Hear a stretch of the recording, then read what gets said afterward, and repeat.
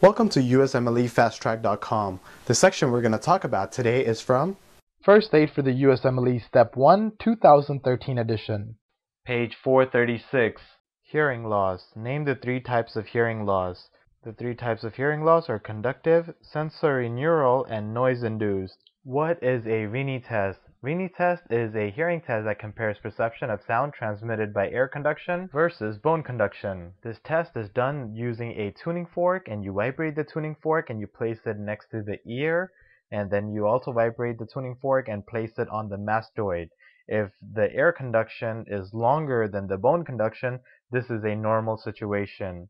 But if the bone conduction is longer than the air conduction, then this is abnormal and is suggestive of conductive hearing loss. What is the Weber test? Weber test is a hearing test that also uses the tuning fork. You vibrate the tuning fork and place it in the middle of the head, and you ask the patient on which ear do they hear better. In a normal situation, they should hear equally on both ears, but if the sound in one ear is better than the other, that means the ear with a better sound is the affected ear. What are the Rinne test results and Weber test results in conductive hearing loss? In conductive hearing loss, there is going to be abnormal Rinne test because in conductive hearing loss, the bone conduction at the mastoid process is going to be greater than the air conduction. In conductive hearing loss for Weber test, the sound is going to be heard better in the affected ear. Describe the Rinne test and the Weber test results in sensorineural hearing loss.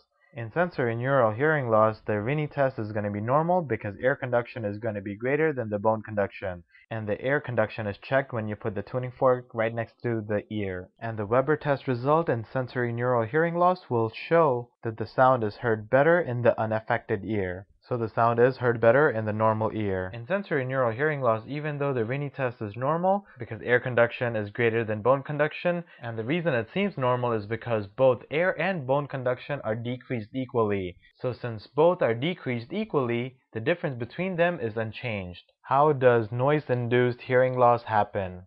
Noise-induced hearing loss can happen due to the damage of the stereociliated cells and organ of Corti, and it can also happen if there is sudden extremely loud noises which can cause the tympanic membrane to rupture. In noise-induced hearing loss, what frequency hearing is lost first?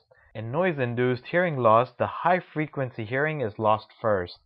For more information on this topic, click on the link in the description section below. For a full USMLE Step 1 review, be sure to check us out at USMLEFasttrack.com, where we help you review the entire first aid for the USMLE Step 1 with high-quality videos and hundreds of detailed pictures for a better understanding of the material.